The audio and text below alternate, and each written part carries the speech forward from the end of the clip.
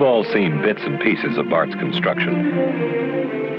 Maybe you've watched some Market Street digging, seen the completed Albany aerials, been inconvenienced in downtown Oakland or on Shattuck Avenue in Berkeley,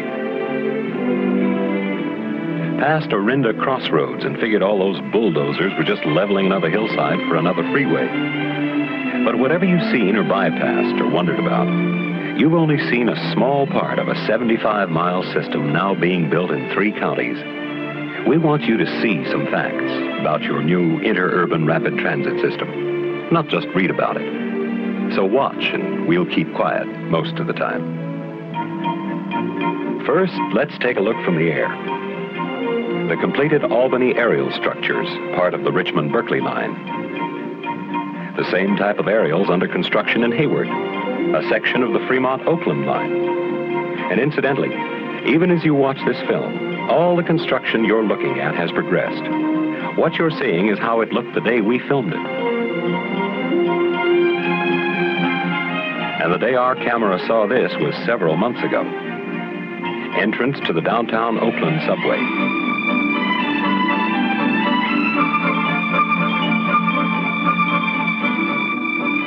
The Lake Merritt tidal outfall.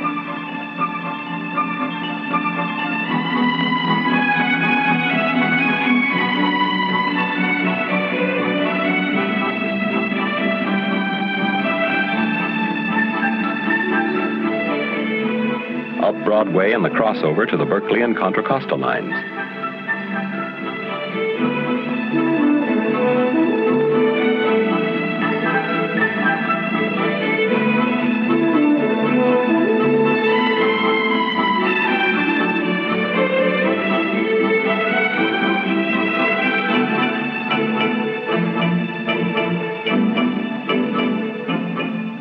Now let's look more closely. First, getting ready for the Trans-Bay Tube linking Oakland and San Francisco, which will enter the bay at the site of the Oakland Mole, cross under the bridge, and enter the Market Street subway under the ferry building. Pilings that mark the old ferryboat slips must be pulled up and hauled away.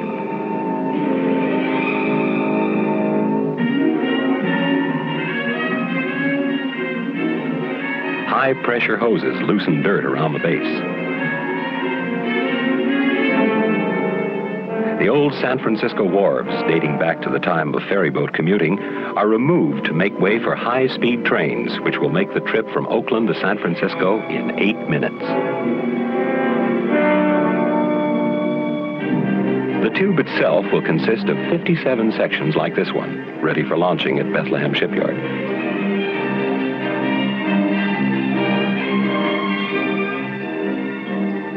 Each double-barreled section is 350 feet long and weighs some 800 tons when it slides into the bay.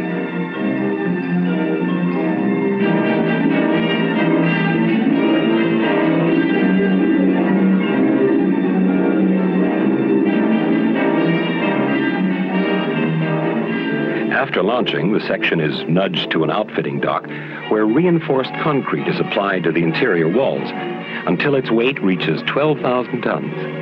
More than a World War II Liberty ship. In the early morning hours when traffic is light on the bay, the section is towed to the Oakland side where it's slung beneath a giant catamaran barge and gently lowered into place along a shallow trench dredged across the floor of the bay. Hydraulic couplers lock each section to its mate. They're made watertight, and the process is repeated for the 57 sections and 4 long years.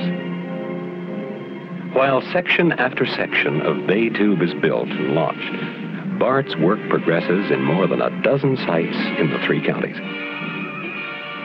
Demolition to make way for aerial structures.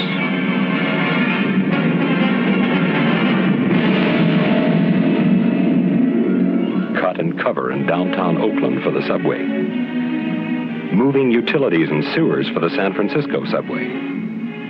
But one substantial contribution to the system is being made far enough from your front door that it's no inconvenience at all.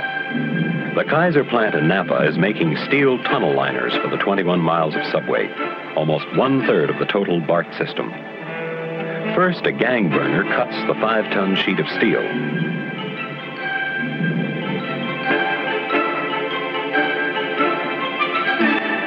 A giant magnet lifts the cut piece. After the inside seams are welded, this section will be bent.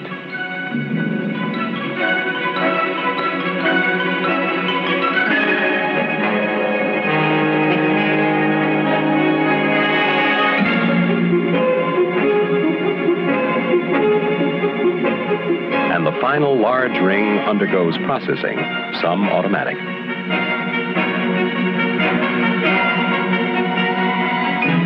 The bent sections go to the huge welding bay.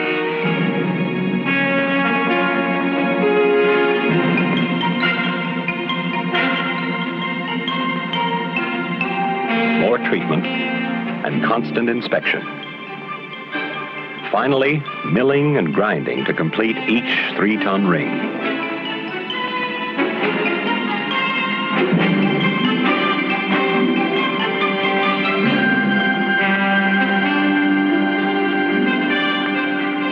Stacked and stored, ready to be placed in BART subways. Closer to home and part of your surface ride, Orinda Crossroads. These bulldozers were leveling a hillside for a new freeway. Not only relocated, but widened to accommodate BART trains in the median strip. It's estimated that this portion of the Concord to Berkeley line will save taxpayers millions of dollars because of the joint use of a narrow transportation corridor by BART and the California Division of Highways.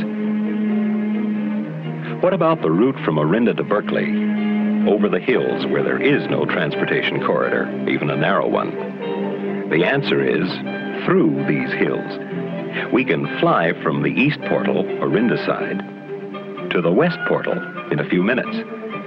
It's taking 2 years to tunnel these hills, but your BART train will make the trip in 3½ minutes. So now the highlight of our Get Ready year. Breaking through from the east and west portals of the Berkeley Hills Tunnel. A BART staff member watched the breakthrough, and he reports. Thursday, February 23rd, 1967, 11 p.m. Word goes out, tunnel will hold through sometime during the graveyard shift. Friday, February 24th, 2:10 a.m. Deafening din as jumbo rig crew drills holes in face for first of what was to be 3 blasts during the shift. 2:30 a.m. During a pause, speculation on part of the miners as to who will win the $300 pool predicting exact minute of breakthrough. 60 men, $5 apiece. Dynamite set off in small charges for safety of both crews working so close together. Told it would be a long night. 4 a.m. Muck crew cleans up face from last blast. Discouraging report. Tunnelers have to install 2 more tunnel rings before another blast. 6 a.m. Exciting news. Tunnelers have opened a 3-foot-long shaft with a drill and can talk to the Orinda crew. Furious work with pry rods enlarges hole the size of a football, and last blast neatly opens the entire top of the face. Both crews move sharply to shore up ceiling, and then, after 446 days of working opposite each other, exchange places in their own type of ceremony.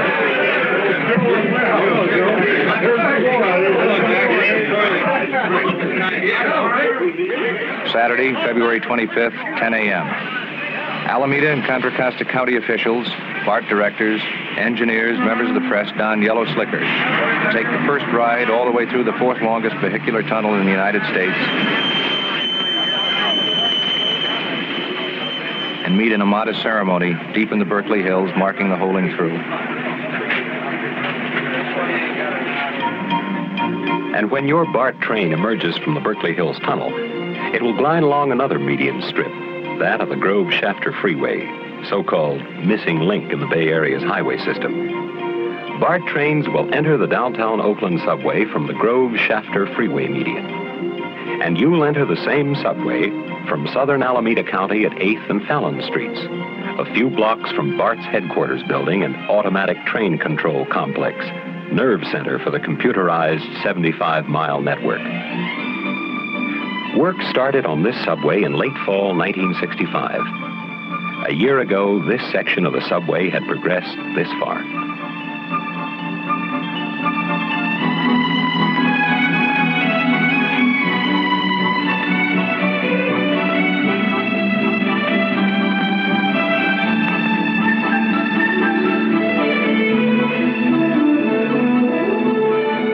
Today, the structure is ready for tracks, trains, and ultimately, you.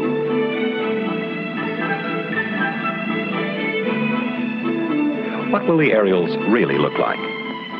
Completed and landscaped like this. The 4 1/2 mile test track between Concord and Walnut Creek.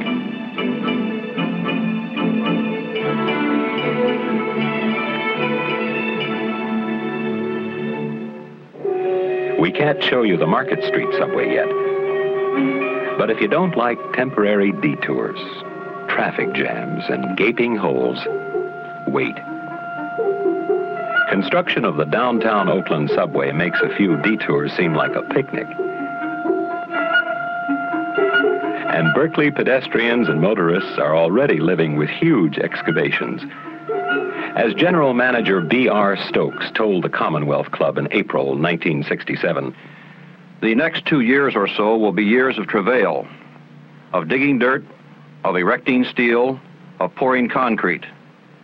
I pledge that everyone associated with the district will do his level best to deliver this system to you as nearly on schedule as is humanly possible. We've said that it will be the finest in the world. We promise you it will be no less than that."